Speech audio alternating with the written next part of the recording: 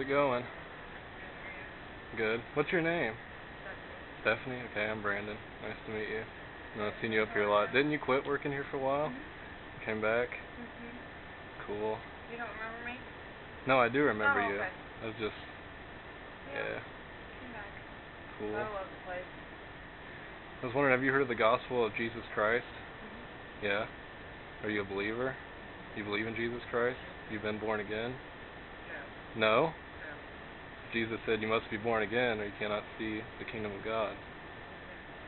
Do you like to take a gospel tract? What? A gospel tract? Yeah. It talks about Jesus. I got some better, littler ones than this that I'm making that are laminated and stuff, but this is kind of bulky, but well, thank yeah. you. Says that you have to be born of the Spirit to go to heaven. You have to have the God's Holy Spirit indwelling in you. You have to repent of your sins and believe in Jesus Christ. And if you do that, honestly, sincerely, you come to God, then you will be born again. You'll become a new creature in Christ. So if you don't have a specific time in your life where you repented and came to your faith in Jesus Christ, like a specific moment that you remember where you were changed, and now you're serving the Lord, then you need to do that. You actually have to be a changed person. Otherwise, it's just a faith in vain. A lot of people say they believe in Jesus, but if they're not born again, then it doesn't count. Right. It's just saying words that don't mean anything. Right. So. Thank you. Yeah. Yeah. Anytime you want to talk about it, so my email's on there and stuff. And do you have a Bible? Do I actually carry one around with me? Huh? I actually carry one around with me. Good. My miniature Bible. I got it when I was a kid. Cool. What kind is it? My little pink Bible.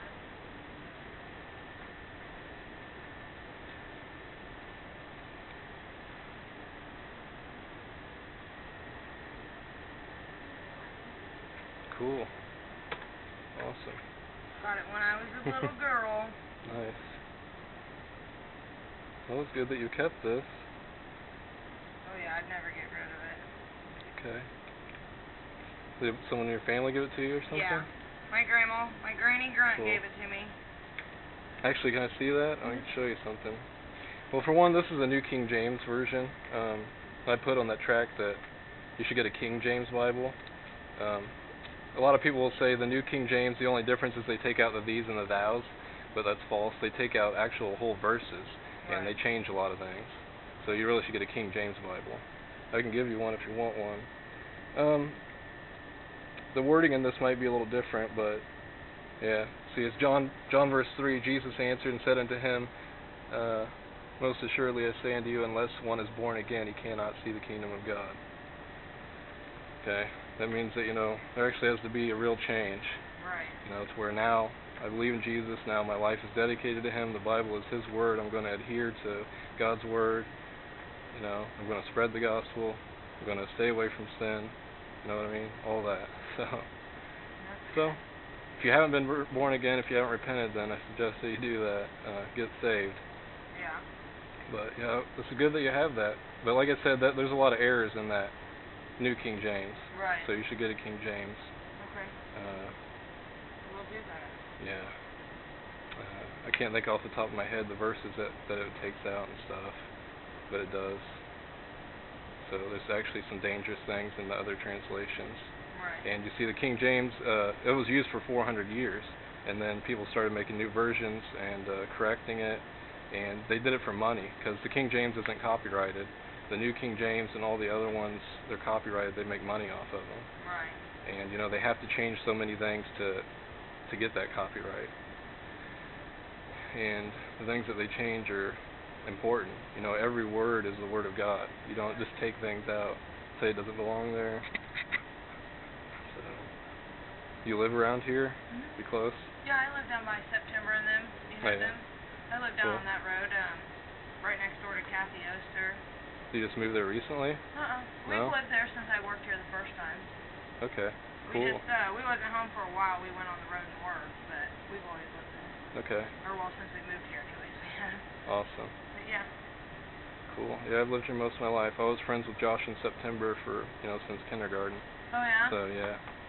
Yep, I live down on that road, not the cemetery road, I guess the easiest way to say it. Right across the street from John Swearingen. Cool. If you don't look out his front door, Okay. but if you looked at the side of his house, you know, on that white house right there. Okay, I know where it.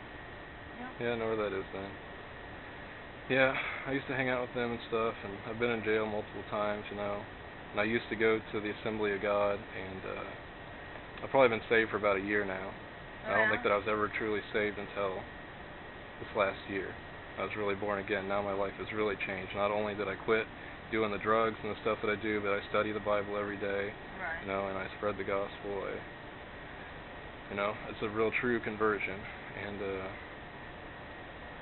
I want to say that about too, that you should stay away from church buildings, and I put that on there. A lot of people think if you're a Christian that you got to go to a church building, but that's not what the Bible says. And there's actually more harm that these church buildings do than good. Right. A lot of them teach false doctrine, like the Assembly of God teaches that you can lose salvation. That's a lie, because like John 3:16 says, "Whoever so believeth in the Son, they have eternal life, and they'll never perish." Right. That means once you believe and you are born again, then there's no losing that. Right. Just like a physical birth, if somebody's born, you know, they can't go back into their mother's womb and be unborn. Right. So once you're born and you're a child of God, then it's eternal, it's done. No amount of sin, no big sin can cut you off from that. Right. So I didn't know that. that's true, yep. So the Assembly of God, the Pentecostals, they teach that you can lose it. So they say, you know, if you sin so much or whatever, you backslide, then you lose your salvation. So in reality, they're trusting in their own works to be saved. They're saying, you know, I've refrained from sin and stuff, and that's how I'm going to get into heaven. The only way to get into heaven is to repent of your sin and to have faith in Jesus Christ. It's of faith, not of works. Right. Ephesians 2:8, verse 9, it says, salvation is by grace through faith, not of works, lest any man should boast. Jesus Christ did all the work on the cross. No, we can't get to heaven by doing good works. You know, that's what the Amish and stuff, they believe too. They got to wear, you know, their uniforms. They got to not have electricity and all that because they think that's going to get them into heaven, but that's a lie. Right. And that's what Catholics believe. You got to confess your sins to a priest and all this, and do the rosary, and that's how you get into heaven. You're only going to get into heaven by faith, okay, by a true belief in Jesus Christ and what He did. So it's a very important doctrine. Yeah. I do appreciate it. You don't get that very much. Yeah. Just search the scriptures. So have a good night. Except ye be converted and become as little children, ye shall not enter into the kingdom of heaven.